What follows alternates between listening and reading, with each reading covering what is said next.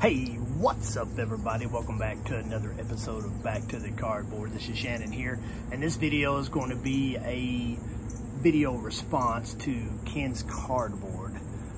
He's doing a 500 sub giveaway contest, and I don't normally do a lot of contests,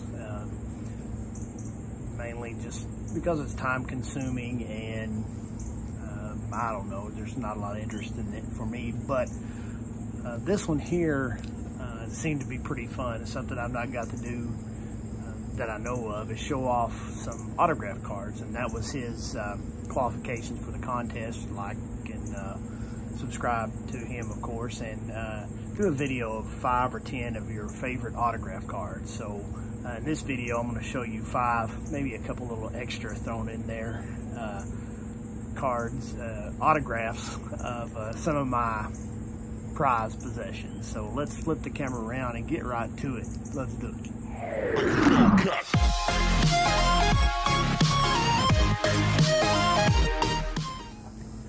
Okay, my 5th autograph, 5th place, number 5 in this contest. My display here is going to be this right here. It's this year's 2020 definitive collection of Barry Larkin on-card auto number 2450,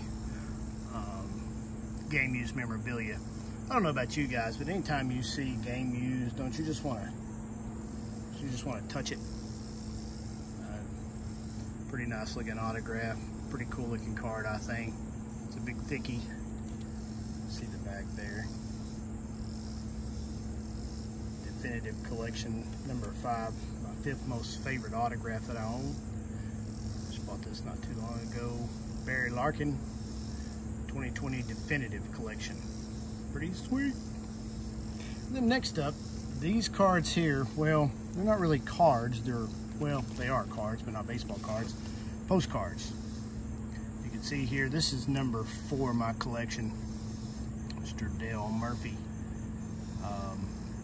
I sent these off, I think, in 84, 85.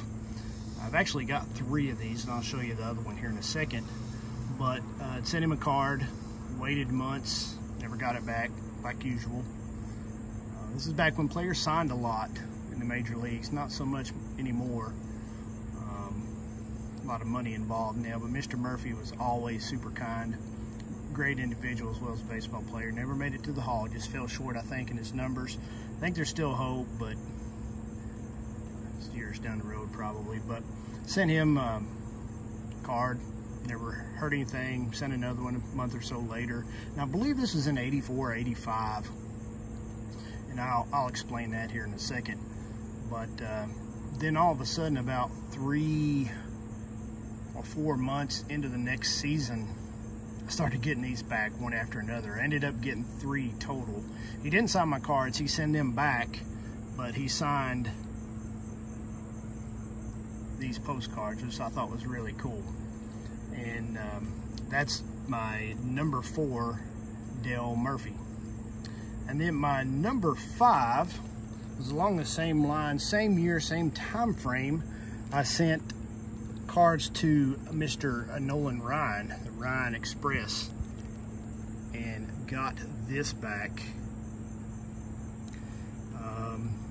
Best I can remember, he did a pretty quick turnaround. Like I said, I believe this was in 84 when I sent him some cards. Never got any cards signed by him, but I did get this postcard, so I thought that was pretty cool. Of course, I sent that one straight to the Braves and his straight to the Houston Astros, and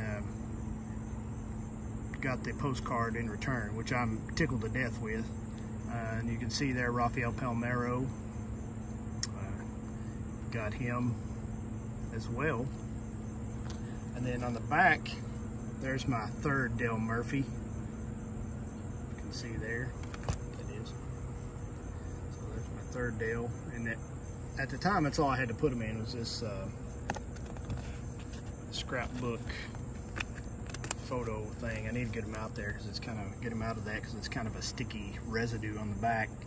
And then this, my friend George got this for me. If you guys can See that autograph there? It says, to George and Shannon, best wishes, Rick Pitino. Of course, at the time, he was a Kentucky basketball coach, and Rick was a Louisville fan, or George was a Louisville fan, and seen Rick at the airport. Ended up getting his autograph from me, not knowing that someday he was going to be the Louisville head coach.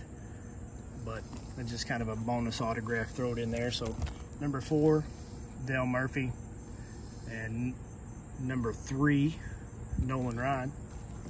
The next card I'm going to show you is while we're on the Rick Pitino and Kentucky Wildcats. This is going to be kind of hard to get in there, but you see here, my number 2 autograph is of none other than Big AD, Anthony Davis.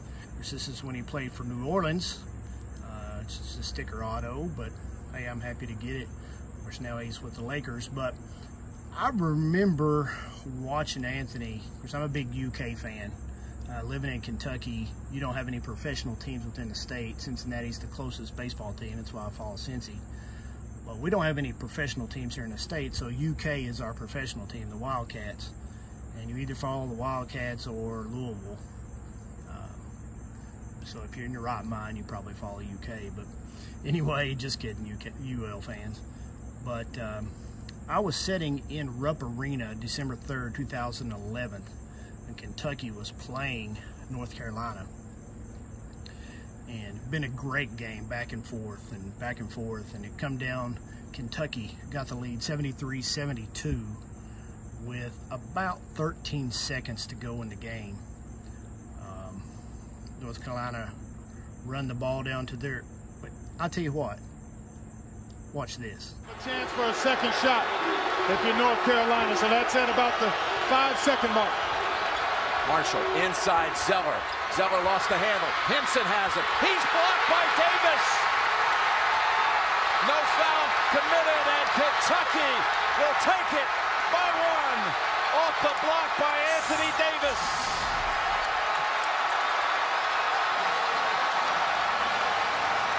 It was a matchup of shot blockers. We've been waiting all game long for Anthony Davis to have his presence felt at that end of the floor. And he swats away the attempt for the lead by John Henson. We get another look at it, Jim. The young fella has shown tremendous poise all game long, timed his jump perfectly, and then North Carolina, stunned by the block, stopped playing. They still had time to commit a foul. They had a ton of time, Jim, but they gave up on it. That shot was taken at about the 4-second mark. Inexplicably, the Carolina players can... Man, that just gives me goosebumps. I can't, whew, awesome, pretty cool. I was in the stands for that, and I tell you what, I was hoarse when I left there, but that was great times. But number 2 on my list of all-time autographs is this sticker autograph of Mr. A.D. Anthony Davis. And then last but not least, my number 1 autograph. I've showed this before. It still amazes me to this day. Got a 1978 Topps All-Star, well, it's a 78, of Johnny Bench that I got through the mail. And the reason why I believe that the Murphy and the Ryan were signed in '84 is because I know I didn't do any TTMs in '83, but I'm pretty sure I did in '84. And Bench retired in '83, so he still might have been getting mail and stuff at the stadium in '84. I don't know. He still might get mail at the stadium. I don't know. But I might have sent this in '84. Could have been '85, but regardless, sent it to the Reds. He signed it and returned it to me. And it is my prized autograph of all autographs. Of course, Bench was elected to the Hall of Fame in '89. And see the glare on the back of that. But that is my number 1 favorite autograph through the mail. Any autograph I own is Johnny Bench. How surprising, huh? But anyway, hey guys, I appreciate you tuning in. Be sure to check out Ken's Cardboard. Big Rockies fan, big Bo Bichette collection going on, and I really He's really, really a man after my own heart because he is a big Pete Rose fan, or at least he's got a pretty good Pete Rose collection. It's after my own heart there. So, hey, be sure to go to Ken's Cardboard and check him out, subscribe to him, and tell him that Shannon sent you from Back to the Cardboard. Until next time, folks, God bless you, God bless America, and peace out.